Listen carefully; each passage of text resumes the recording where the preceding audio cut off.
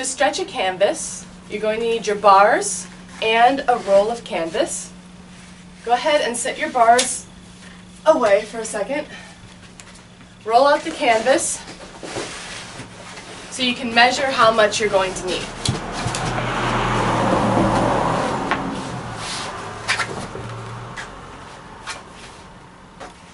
Put the bars face down on top of the canvas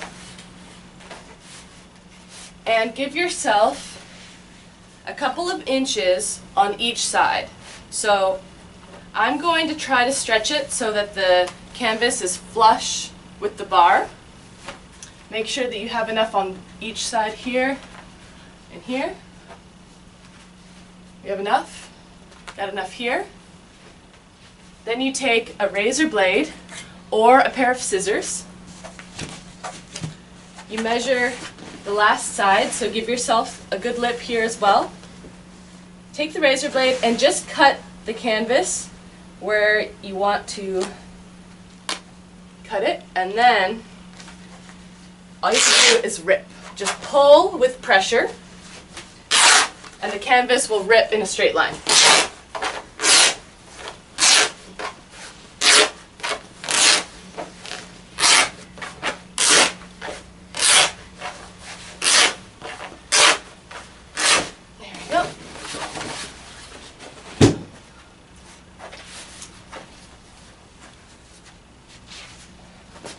Double check, make sure it's good. Very good. Now we can start stapling. So you take your staple gun and you make sure that there's enough room on each side here.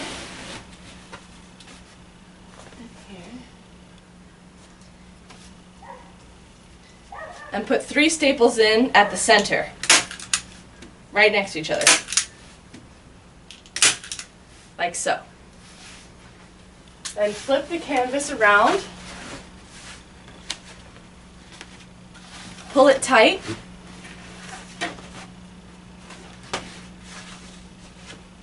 in the center here,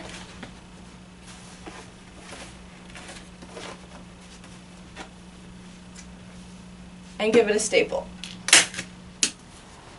Once you've secured the center beam, flip it on its side, pull it tight again,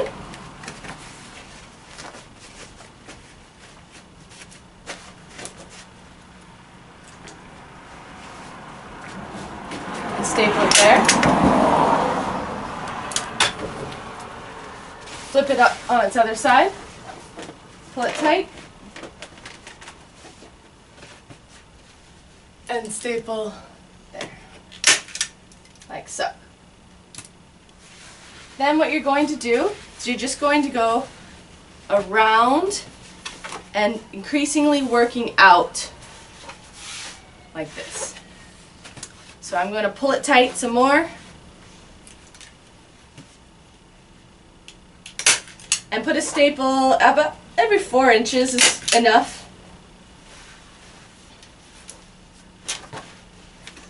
I'm pulling it tight up, and also I'm pulling it out this way to make sure that there's not going to be any bumps in the canvas. Now you don't have to pull it too tight, because when we prime the canvas with paint, it's going to tighten up like a drum.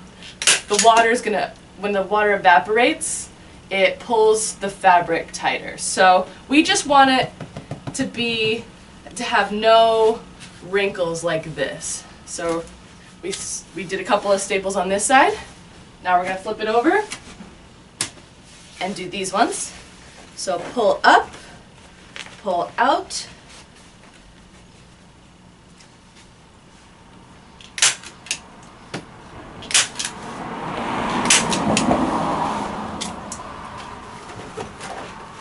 up and out. So I'm smoothing out these wrinkles here.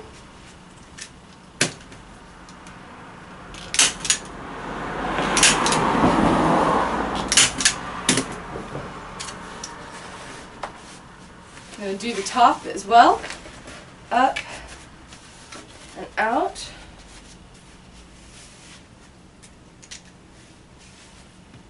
come around.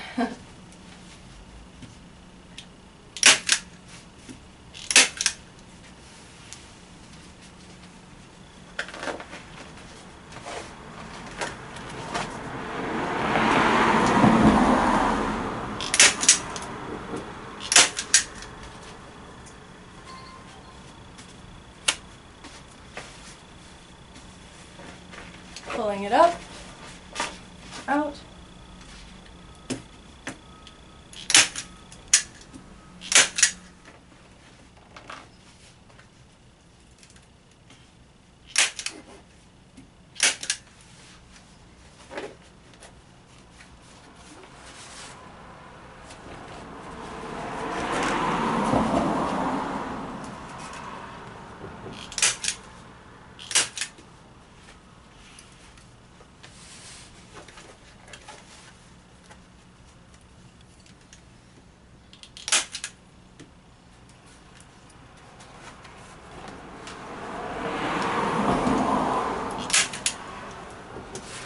Just repeat the process, going a couple of inches at a time.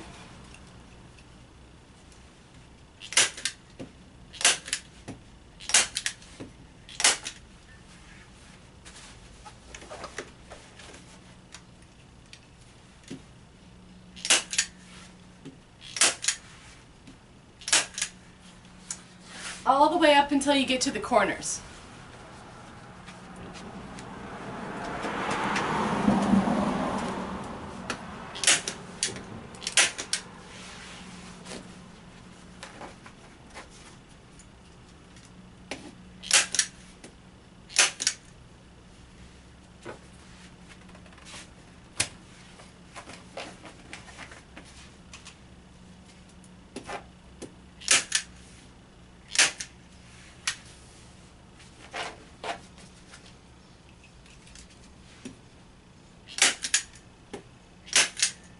All right. Once you get to the corners, you decide whether you want it to fold over the top, like this, or if you want it to fold over the side, like this. Now I'm going to make this canvas a panoramic, so I'm going to fold my corners on the tops and the bottoms so that they can't be seen as much. To finish the corner, I'm going to fold it so that it's flush here, and then I'm going to pull it over like this and push it down like this, and staple these 3 spaces. Now I want to make sure it's flush here and that it's nice and tight crease here.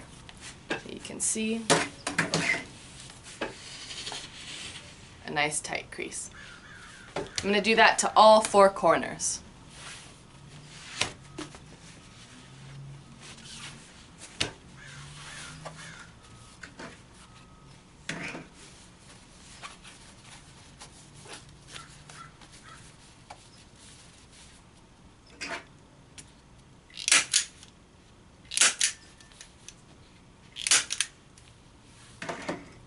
Like that.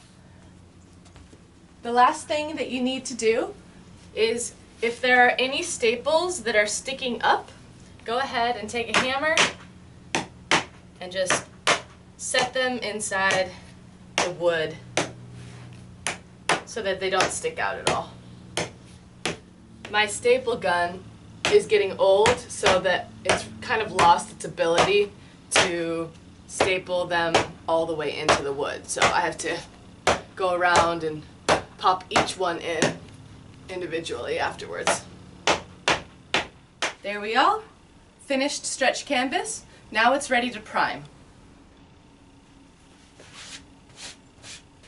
What you'll need is any water-based paint.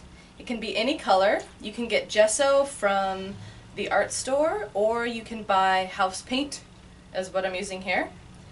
I thin it down with a little bit of water, not very much at all, maybe 1/4 cup of water, just so that it's not too thick. And then you just take at least a 3-inch brush. Bigger is better because you're covering a lot of canvas.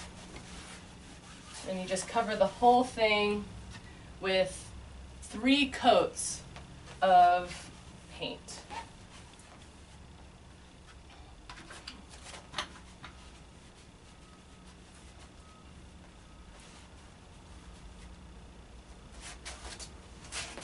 Just go along it like this, trying to evenly coat it.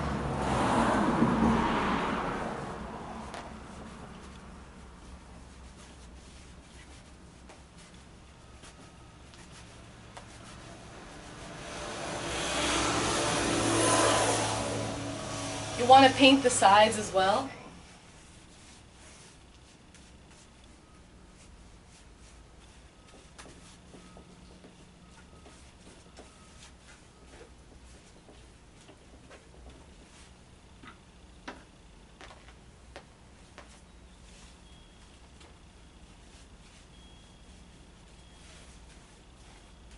I'm using ceiling paint.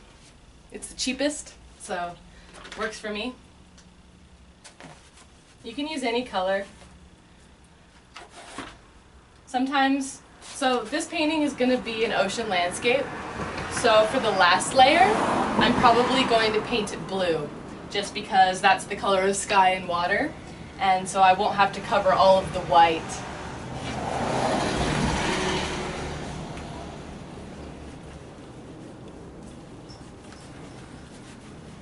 I'm just doing back and forth strokes, trying to make long strokes so that the paint spreads out evenly.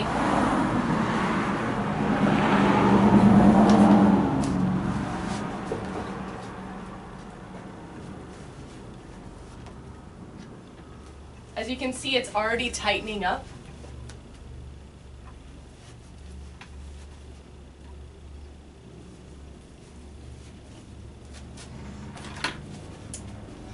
And your hands will get tired. It's good to switch hands.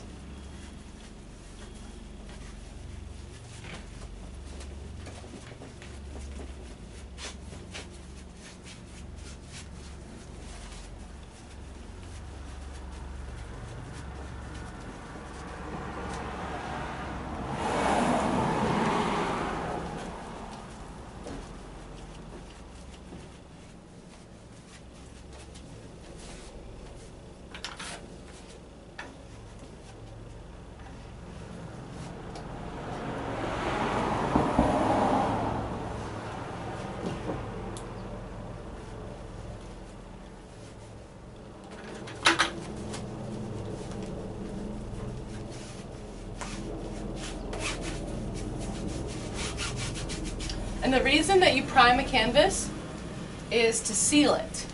So if you were to put oil paint right on top of the raw canvas, it could mold, it could deteriorate the canvas with time. But if you seal it with a water-based paint first, 2 or 3 layers of water-based paint, and then you put oil on top of that, it will last for hundreds of years.